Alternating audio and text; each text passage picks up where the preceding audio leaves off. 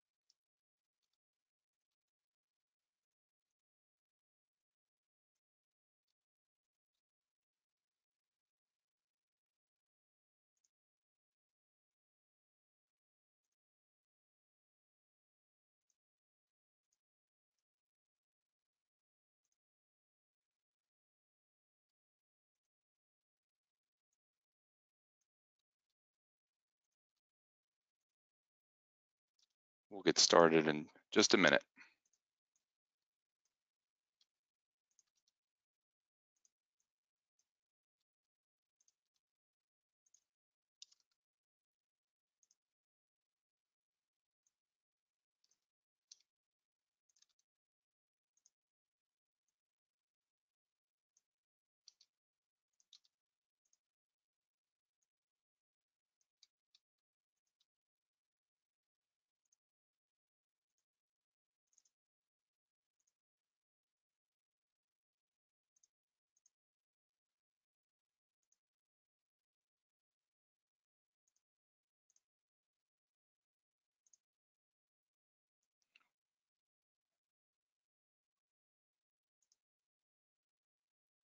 All right, I think we can go ahead and get started. Emmanuel, can you hear me okay? Yes, I can hear you well, Nate. Hi. Great, great. Well, good morning, everyone. Happy Friday, and welcome to today's webinar, CST Studio for Electronic Design for Signal and Power Integrity. My name is Nate Woodard, and I'm the Electromagnetics Business Development Manager here at Computer Aided Technology. And here at Computer Aided Technology, we have a passion for helping our clients across multiple simulation physics domains. And today we are very excited to discuss a powerful workflow within the CST Studio suite of electromagnetic solvers.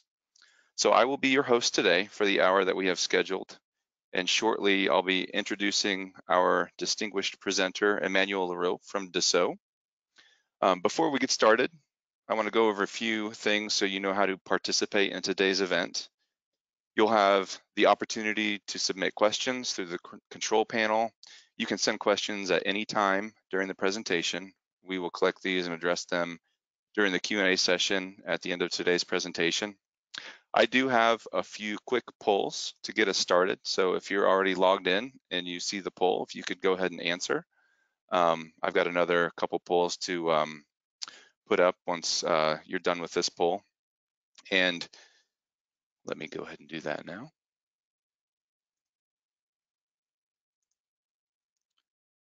Emmanuel, I think I'll just run the polls in the background here as we get started. So without further ado, I want to introduce Dr. Emmanuel Leroux, whose role at Dassault is Worldwide Industry Process Director with a focus on electromagnetics. Emmanuel, please take it from here. Thanks, Nate. Hi, everybody. Nice to talk to you today.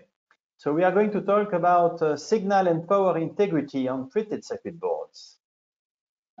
First, I would like to ask some questions to you. Do you have high-speed connections on your PCB? What is high speed? We are going to talk more about it today, but the meaning here is what kind of signal will spread on the PCB traces. Do we have all type of memories like DDR2, or do we have DDR3, DDR4? Do we have speed USB signal? like PCI Express or USB. USB 3 is a quick one.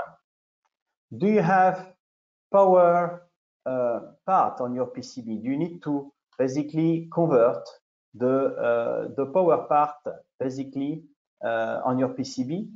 Do you have dense and shaped PCB? Or do you have difficulty to encounter some regulations in your countries regarding electromagnetic compatibility? If some of the answer is yes, then you need to simulate your PCB. So at the end of the day, it does not mean you need to simulate any PCB. If you have something slow in terms of rise time, you don't need to simulate. So please ask your question, do you have high-speed connections?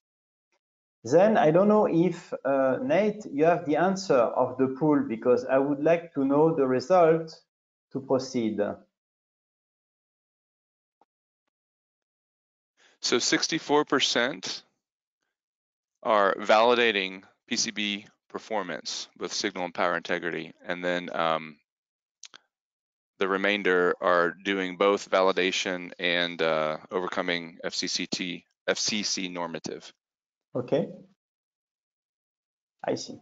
So it's interesting for me because it means that today most of you will have interest on what we will develop here in terms of signal and power integrity. But please stay tuned also for the last session with CATI we are going to run at the end of the month in July, because we'll talk also about FCC regulations, how to meet them. And what about the PCB layout? What kind of PCB layout our guests are using, Nate? Let me put that poll up, Emmanuel, and we'll give folks some time to get their answer. Altium, Cadence, Mentor, or other as the option.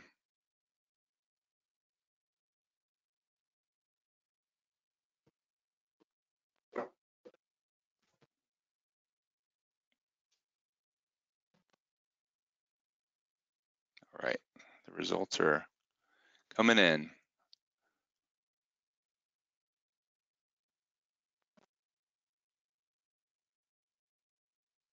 So the majority have responded. Emmanuel, 2/3 are using Altium, and Okay. the rest Cadence and something else. Okay, so this is a good input for me, because at that point I'm going to show you the new embedded solution we have with Altium Designer. So I'm going to show one more slide at that point. Excellent, thanks a lot. And so then Emmanuel, we have one more poll question before we get started that I'll go ahead and please. share. So what is the biggest issue today that you have for PCB validation? I'll open the poll. There's a few options. I'll give another 30, 40 seconds for folks to respond.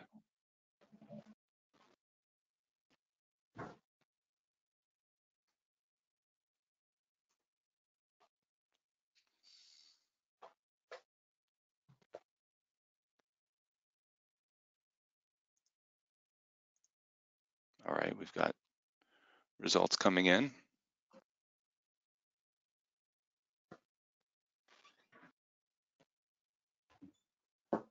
So majority of people have responded. Emmanuel, about 40%. The biggest issue is signal integrity, about 20% power integrity, and then a third of the audience is all of the above. Okay. Sounds like they're in the right place. Yeah, perfect. So we can proceed. So I know now how to tune the presentation for you guys. So we are going to see in what is the workflow we can use with the CST Studio Suite on-premise on the local machine and electromagnetic engineer on the Suite Experience platform on the cloud. So we have two solutions available, and both are available with all the capabilities I'm going to develop today. So I'm going to show you in which way we can import PCBs, how it's useful to run some design rule check before to make any simulation, to discover that some rules have been violated, for example. Then I'm going to develop SI, then PI, and then I will show the advantage of running high-performance computing on cloud. Feel free to ask your questions into the chat. And Nate, if you see that you start to have several questions and I'm going to change the topic, for example, from SI, I go to PI, you can stop me and ask me the question already, because it's nice to have answered the question as we are going on, okay? Absolutely. Great, so let's get started. So the workflow is the following. First, I need to tell you that before to simulate a post layout of your PCB, it's important to ask you some basic questions. If you have high-speed signals at pre-layout level, what you can do. In fact, sometimes you need to investigate some technology. Will I use my, will I route my high-speed signal through a strip line using microstrip or coplanar lines? What kind of via through all dimensions I'm going to use? So we have capabilities to help your design at the pre-layout phase. Where are you going to place your component, the high-speed component? Because placement of component on a PCB is a very critical issue. So before to come to a first post-layout, I would say, analysis, we have tools to help you to make nice technology investigation so that you make the right choice for your placement. Then, after we have a completely or partially routed PCB, we are going to input it into our system, and we are going to make, first of all, number 3, a design rule checker to verify best practice rules for digital PCB. So it works for digital PCB. If you have analog RF or mixed analog RF digital, you must go through the workflow later. It works only for digital PCB, but still, it's a very nice help for you before to simulate. Then we are going to discuss in the presentation today how I can address a very nice KPI, which is the eye diagram. I'm going to explain what is the eye diagram meaning and how we can obtain it for signal integrity. Then I'm going to show how we can simulate a so-called IR drop simulation to see if you have enough charges to feed all the integrated circuit of your PCB. And also, I'm going to simulate the famous ground bounce, where we see the power distribution network that is not always at zero logic. Sometimes it bounces each time you have a change of state of the digital signals. And we're going to see how you can optimize with decoupling capacitor. Then I want to give my hand to my friend and colleague Veran. Is going to talk to you in the next session. So we have 3 sessions with CITI. Today it's SIPI, but Veran is going to tell you about thermal simulation of your PCB next week. And the week after, last week of July, we will have me again coming back about electromagnetic compatibility, FCC limits. So this is a bit the plan. So let's get started. Here are the formats you can import from your PCB. So from Altium Designer, we basically import the ODB++. And from Cadence, we can read directly the .brd file from Allegro PCB layout system. Please note that we can input also from Mentor Graphics PCB expedition and board station files. And we can read also Zuken CR8000 format as well.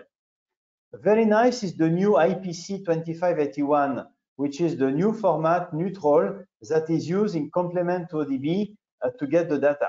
So if you are using other systems like PCAD, CADSTAR, ORCAD, and so on, it's enough that you can provide ODB++ file or IPC to get the file into our system. Once you are in, you will have an environment where you will see your PCB. You will have the possibility to address the part library and the nets. You will have a cross-section view where you will be able to see what is the cross-section thickness, what is the elevation of the traces, what are the physical properties of your dielectric, and if you have losses in your conductive metal layers. Then, as you are using most of you Altium Designer, I want to explain you a very nice workflow that is achievable if you choose the solution on the cloud. So basically, through the 3D Experience platform, we can connect the electronic designer with the electromagnetic engineer. So basically, here we have from Altium the capability to connect to Altium Designer and to run electromagnetic engineer solution directly on it, so that the PCB is loaded automatically into the system, and you see here CST Studio that pops up. And just imagine you need to make some power integrity analysis. So you basically try to obtain for a certain PCB what is the impedance that is seen as a certain observation point on the power distribution network. This is a curve here that you see with resonances in red.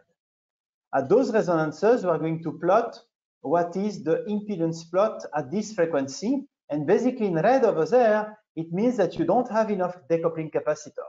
So you send a notification to the PCB engineer that is going to make a modification. So the PCB guy is going to work and is going to add some decoupling capacitor where he knows he can place them, because this is a job that has to be done by him.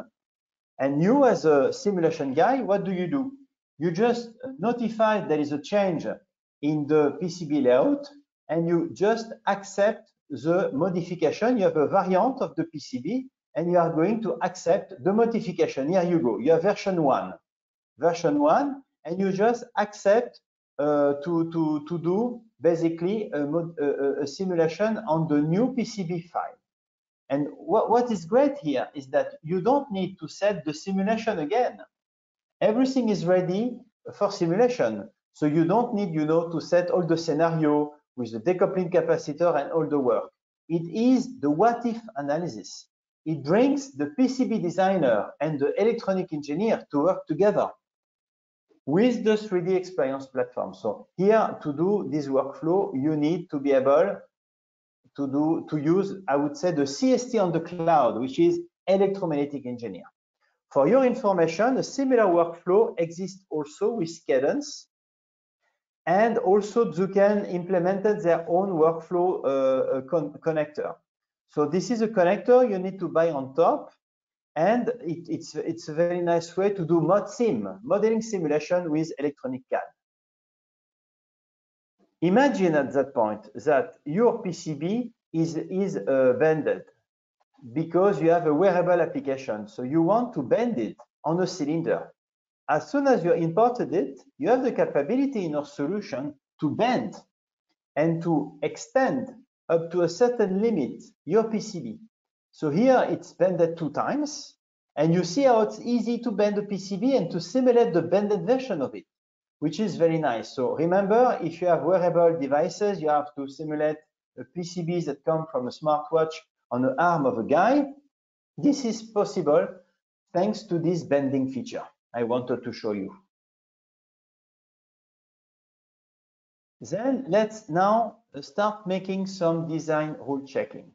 My call here is the following. It's very important to look at how the layout has been made. So imagine the guy wrote a net that is very near to the border of the PCB. And imagine you have a high-speed signal over there, and it is routed through a microstrip. That means that you have ground layer, dielectric, and trace. Usually, you have a certain behavior of the electric field. We call it a quasi-transverse electric magnetic pattern, because you have something like that will basically turn on the metal plane. The problem is that on one side you have a metal plane, on the other side you don't have it because you are near the border. So it's not going to work. You are going to create common mode current on the ground plane, and it will lead to radiated emission at the end of the day. So it's not a good idea. So what we do basically with the design rules checking, we are going to tag the nets. You need to associate a specific signal on each of the high-speed net. So you must say, for example, you have USB 3 on that net, you have DDR4 on that buses of parallel nets, for example. We are going to take components as well, and we don't do any simulation. We just run a screening of the PCB, and we see if there are violations. Let's have an example. So you see there are several kinds of rules we can check. We can also check if you are running over a hole which is in the ground plane. And here it's, again, you have the return current that has to avoid the hole in the ground plane, which means you will have a transfer inductance that will create some radiated emissions. So basically, what we try to do, we look at and check. Let's have an example with the decoupling capacitor. So my goal here is to see if I have decoupling capacitor on my PCB. On the left, you see a screening of the PCB that make with the design rule check. Several violations in blue are found. They are located here on the dotted line. By adding decoupling capacitor on the right place, I get rid of several of the violations. This kind of job takes you minutes. You should do that before to simulate, because you are basically enhancing your design, looking at the best practice. And here for that, we are really using an amazing experience, basically of what the design rule check on the digital PCB that has been found. So we have been working with very key leaders. I don't know if you heard about Bruce Archambault. He was working at the IBM in the past, and he made a great experience. And we are using also this to make it happen. It's very nice. Then, after you did the design rule check, we basically make a signal integrity simulation. Before to do that, I need to explain what is high speed. And to explain what is high speed, I need to compare analog signal on top with digital signal in the bottom. With analog signal, you see you have different value of the amplitude versus time. And with the digital signal, you have two solutions, 0 logic, 1 logic. And the issue is that if you go with digital signal to broadband and to high speed, you get basically the issue, which is the following. The rise time that is needed for the signal to commute between 0 to 1 logic is slowed down, so that at the end of the day, it creates overshoot and undershoot because you don't have the same impedance on your transmission line compared to the one at the input impedance of the receiver. And so a wave is going to come back to your driver, and you have the same issue at the driver again. So you have basically waves traveling there, resulting in overshoot and undershoot.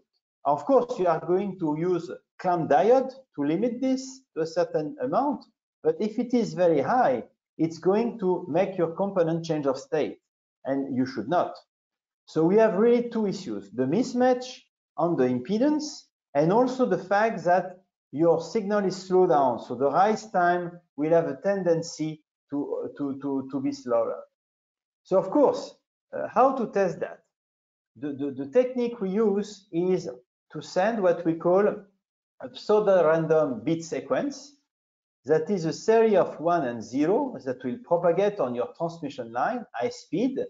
And we do what we do in Paris. You know, I'm French, so I like, if you go to Paris, you have the music with accordion. You heard about the accordion. So the accordion, which is developed, is the pseudo-random bit sequence that is sent at the driver side. And the accordion that is compressed on one time bit, this is the I diagram. So you understand now, we are going to look at all the commutation on one time bit. And you see the rise time that is slowed down. And at the end of the day, the I diagram gets closed. And if the I diagram is closed, it means you cannot go at the speed you wanted. It means you need to slow down a little bit your requirement. Not anymore 500 megabit per second, but only 200 megabit per second. So this is why this is the great KPI to simulate the I diagram to be sure you can certify your high-speed connection. So let's have a look with a demo. we are going to have a CPU U1 connected with a memory using a bus made of DDR3. And we are going, of course, to use modeling of integrated circuit driver and receiver. Of course, the receiver on the memory will be on the quiet state, but on the driver, we will have IBIS model to model, I would say, the output impedance of the driver. We are not going to use, transistor level model that are far too heavy. We use this so-called IBIS model that are existing, I think, from the year 96, if I'm not mistaken. I was taking part, by the way, in that time to the first user forum of IBIS, I remember. So let's have a look with a demo. So here is my PCB, and I concentrate on U1, and I take basically, first of all, the model I'm going to associate. So if I click on it, you see I have the capability to edit the model, and I can locate the correct IBIS model that you can put here. Then, of course, I need to excite with a certain stimulus.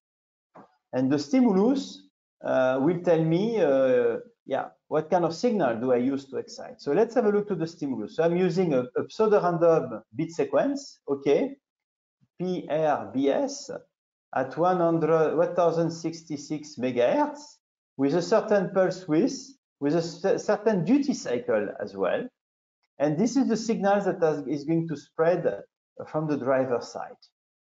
Then on the receiver side, we are going to have quiet status and see what is the result. Automatically on the schematic editor of our solution, the schematic is made automatically. It's very nice. And then after you simulate, you obtain the so-called eye diagram that I mentioned before. And you can appreciate if it is open or if it is closed. And of course, you have the capability as well to deep dive on some of the traces. So let's have a look now on the traces. And here you have the digital signal that's spread on the traces. So let's take one signal, let's zoom on it, and here you see the overshoot of the digital signal. And you can appreciate, yes, it goes to 1.17 volt. It's still okay. It would not be okay if I go to 1.3 volts because I would change of state, right? So this is what I wanted to show you. But now we can go even further. In fact, what it is very nice is to appreciate what we call, on top of the eye opening, the bit jitter. We can calculate the bit jitter, and we can also simulate the bit error rate. That is what basically you need to obtain at the end of the day. But to do that, sometimes, you need your experience to look net by net what is happening. And if you have a DDR4 bus, you need to do that for all the nets. And it's a lot of work to verify, that your signal and the eye diagram is respecting the requirement. What we did, we implemented an automatic workflow called DDR4 analysis that basically will take into account all your signal to be simulated, and you can then take a coffee and come back 1 year later, 1 hour later, and what you get is a file that tells you if you have violations or not. If it is green passed, that means that your eye diagram you see here fit into the normative. So I did not plot the normative here, but it means that you have a respect of a mask. If you have a violation, then you have to look exactly only to this trace. So this is a very nice way to do DDR4 analysis to have the result in an automatic way. Then, of course, I want to add further information. We can also accept the newcomer of the kind of IBIS model called IBIS IMI, because IBIS had some limitation and people decided to make an enhancement and also take into account decodification. So this is possible as well. And maybe some of you are working with specific integrated circuit where your vendor is giving you H-Spice. You know, H-Spice is an analog simulator from Synopsys. You can get for free sometimes some encrypted model, encrypted H-Spice model, and it is good also to use them because they are very accurate, and if you have them available, it's good to use them. So now the good news in the new version is that we have a macro that converts, you know, the encrypted model so that they can be consumed by our design studio, DES, which is our circuit simulator. So this is what I wanted to tell you. I mean, we now completed all what we needed to do great SI simulation. So at the end of the day, we can really make broadband analysis. We can get to a key KPI like bit error rate and a diagram. We have automatic check for DDR4 so that you don't need to do it yourself and check one by one. And we have a good accurate prediction. That's all for integrity. Alors, there are some questions I can answer. Emmanuel, no questions yet, but okay. Everyone, remember that you can ask a question in the questions panel on the control panel. So I will proceed with power integrity.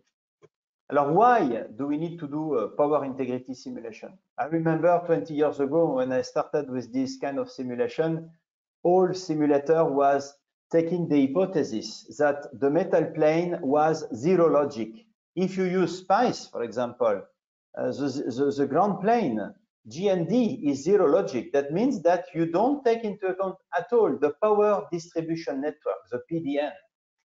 And the more we went with high speed over those years means that you need to take into account the PDN.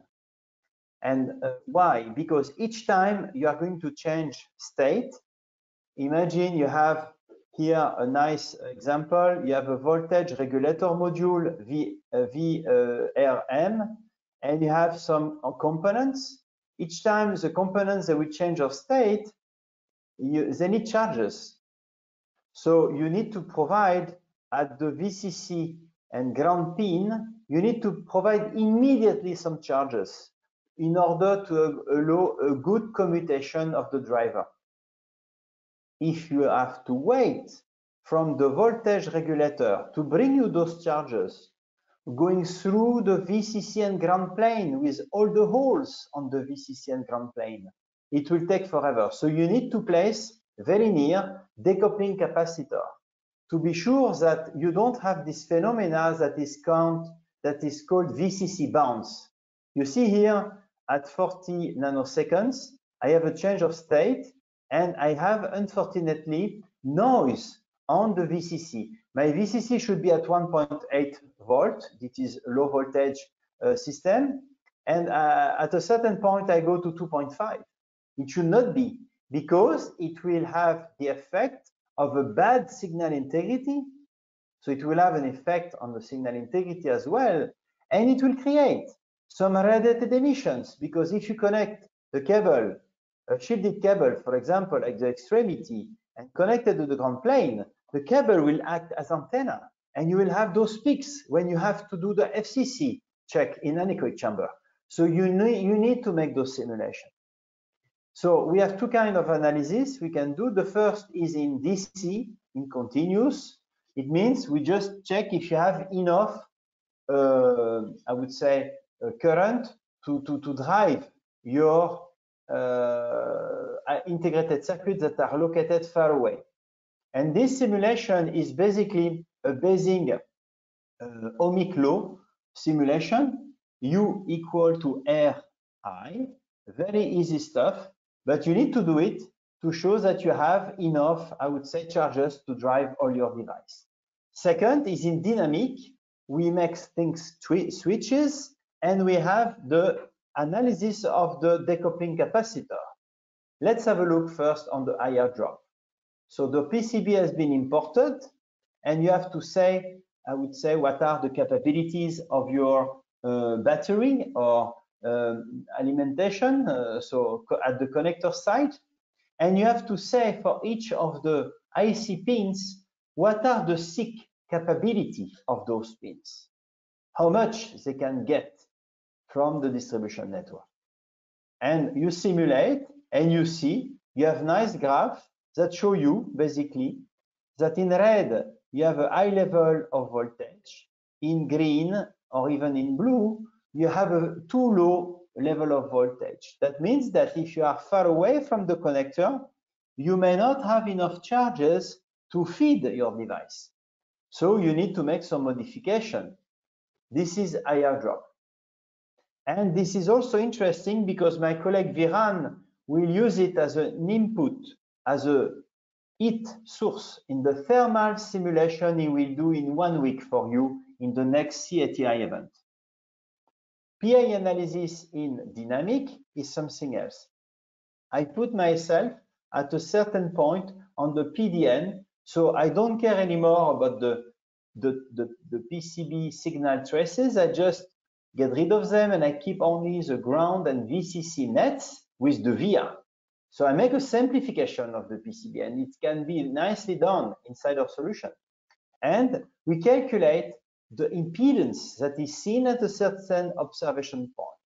So what you get is some kind of impedance plot with resonances. Of course, we are going to take into account of all the capacitors that are available on your PCB, and we need to take into account also of the intrinsic parasitic value for the capacitors, because the capacitor is not a capacitor at high frequency.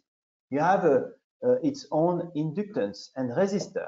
We call it ESR and ESL, resistance inductance. And if you take them into account, you see that the peak I was talking about before is not that huge as we fear. So you really need to take into account a realistic value of decoupling capacitor, including resistance series and inductance series.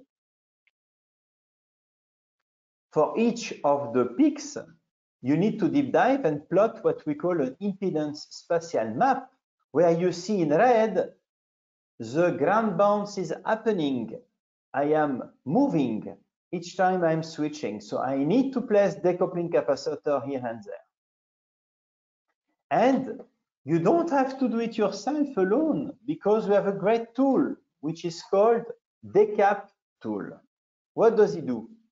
It takes as an input the dotted green line, which is the target you want to achieve. You would like to have this kind of transfer impedance of the PDN power distribution network without any resonance that is above this dotted line. Then you take into account all the capacitors. So this is your target. You take into account all the capacitors that are embedded in your device. And of course, you can also read what I would call the bill of material. That is to say, all the parts that your company is able to purchase from vendors. So you have a list, of course, of impedance with value. And as I said, not only the inductance, but you need also the value of resistance, because we need to have an accurate value for the decoupling capacitor. Then what you see here is the price. And this is a great information because, in fact, what we are going to do here is an optimization based on playing with the capacitors that are the cheapest one. And we are trying to use as less decoupling capacitor as possible to reach the green dotted line. So the optimizer is going to make several tries up to the point that he converge. So this is a multi-objective optimization where I optimize the impedance in green and the price. So at the end of the day, what you get is a good solution from the engineering point of view, but you are using less decoupling capacitor and you are using the cheapest one. So this work, I would say, with capacitors that exist in your company and that are placed at the position you are set on your project. Of course, you can also add physically new decoupling capacitor.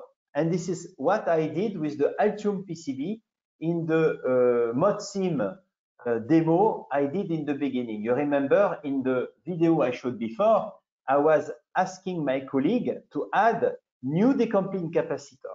And of course, you can do that as well. So you can work at several levels, I would say.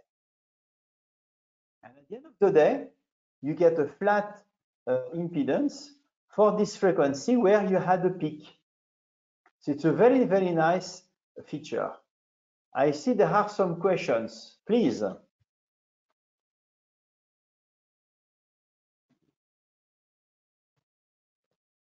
Emmanuel, we have a question in the chat.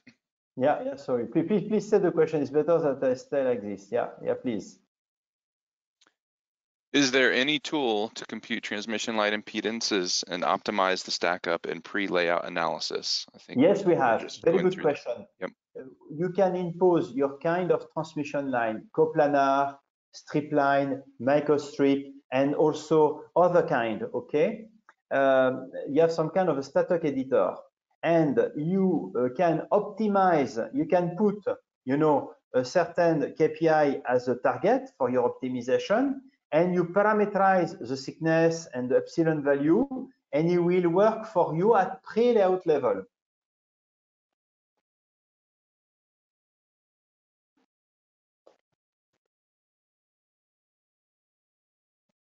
Is there another question? That's it for now. Okay, so thank you. As you can see, we are talking not only about power integrity, but price as well, because we do multi-domain analysis optimization. We can consume layout from third-party authoring tool. And I would say that we have a great integration with Cadence and Altium.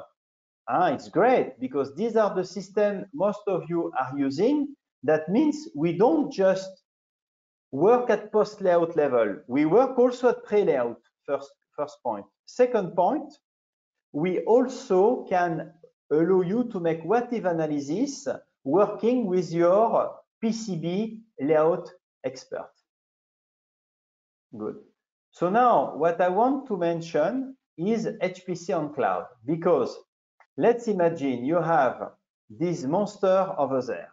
It's a PCB that has many nets, and it's made also of two PCBs that are connected together. So it's a very, very big PCB. Imagine it has 30 layers. It's a monster. And imagine, you know, what I explain you now, SI, PI, we are using, I would say, 2D and 3D approach to do that. We are not doing it in full 3D as we should do for electromagnetic compatibility.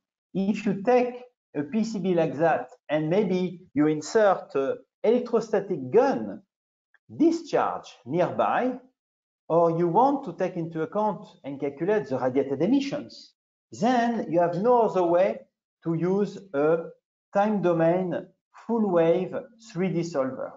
And in that case, it can be really very, very heavy simulation. You have 43 million of mesh cells.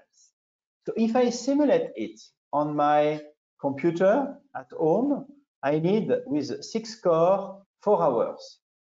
But if I use the capability to run on the cloud, and this can be done automatically. You don't need to send your job to Rescale. Come on, you just buy electromagnetic engineer and you have embedded some power on cloud.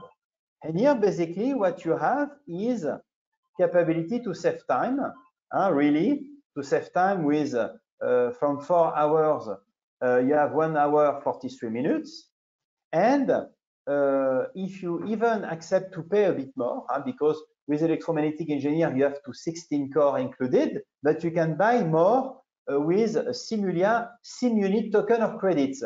Alors with, if you accept, in fact, to buy more core and to run on GPUs, because our solvers are running on GPU, especially the time domain solver I'm talking about here now, you come to 23 minutes. So you know what it means? It means that we are simulating two PCBs with a full wave 3D solver, okay, taking into account radiated emission, 43 million mesh cells, with 24 core, 4 GPU, it takes 23 minutes. This is extremely quick for a project that a few competitors are capable to run, because here we really run it with all the effects. All the effects are taken into account. Yes, that's all from my side. So do you have some questions, Nate? I do. Excuse me. One question came through. Are the SI and PI solvers an additional purchase on top of CST? Very good question. No, they are not. So basically, a CST or electromagnetic engineer, this is the same. They come with, of course, the well-known time domain and frequency domain solver, as well as asymptotic or method of moments that are useful for antenna and RF system. But you get as well the SI in time domain, SI in frequency domain if you like to get as parameter of high-speed interconnects, and also the PI solvers are all included into the package. That means that for the same package, you can do antenna, you can do SI, PI, electromagnetic compatibility, and also thermal of the PCB. It's all included in the package. Great, thank you. And then another question that came through, what file can I import if the PCB layout system I am using is not giving me ODB++ or IPC files? Good question, Nate. Here we have this question from time to time, and here there is no other way to come back to Gerber. Gerber remain anyway very used for connecting with manufacturing. And we have capability, I would say, to import layer by layer. So we have basically what we use here is we have a cross-section editor that allow you to import layer by layer the 2D Gerber file. And in this cross-section editor, you will be asked to insert yourself. It's editable. You will be able to insert the thickness, the elevation, the conductivity, sigma, the permeability, epsilon, and you have to do it yourself at that point. And of course, for a complex PCB, you will need to import also the via all file, because of course, the layers are connected together with via all. So we have a way to import that as well. So it's a bit more cumbersome. You will need maybe with this editor 2 or 3 hours of work, but it works. It works, and we are able to rebuild from Gerbers the PCB in our environment and to save it as a tex file so that you don't need to do the work again next time. Great, thank you. And one more question came through, and I think you were right in the middle of talking about HPC and sim unit credits and tokens, but I don't know if there's anything more to elaborate on how can I accelerate my simulations? Yeah, right. So basically, it depends. If you have, for example, one GPU from NVIDIA that is on your hardware available, and you want to use it, it's very easy, because with 5 SRU, which is the simulation token, new concept of Simulia, you can activate 1 GPU. So of course, with 1 GPU, you will start to speed up a lot your simulation. So my advice would be, especially for PCB, is to use the power of the GPU, because it gives you a very good speed up without spending too much tokens. And it works also with the thermal solver. So we have a conjugated heat transfer solver that is really a real CFD code that will take into account radiation, conduction, and natural and forced convection. And here it can run on GPU as well. So I would say I would really invest on 1 GPU connected with your hardware, okay? Or if you don't have that every day and you need to make a peak of work, for example, you have a peak of work once every 2 months, but you need a very, very high demand in 1 week, then you can buy what we call simulation sim credit that you are going to consume in 1 week. They are called SUN, and this is a great option on cloud to allow to access to our great cloud system at Dassault system. And here you get basically your time, your simulation time to get down drastically. Yeah, great. Thank you. My pleasure. So I think, yep, that does it for all of our questions today. So with that said, I want to thank you, Emmanuel, and thank everyone for attending today's webinar. I also want to remind everyone to register for the next 2 webinars in this 3-part series. So next Wednesday, July 20th, we will be presenting the PCB thermal cooling workflow. One of Emmanuel's colleagues will be doing that. And then Emmanuel will be back with us on Thursday, July 28th, to discuss simulating electromagnetic compatibility. So please register. If you have any questions about what we presented today, please reach out to me. And thanks again for joining us today, and have a great rest of your day. Bye-bye.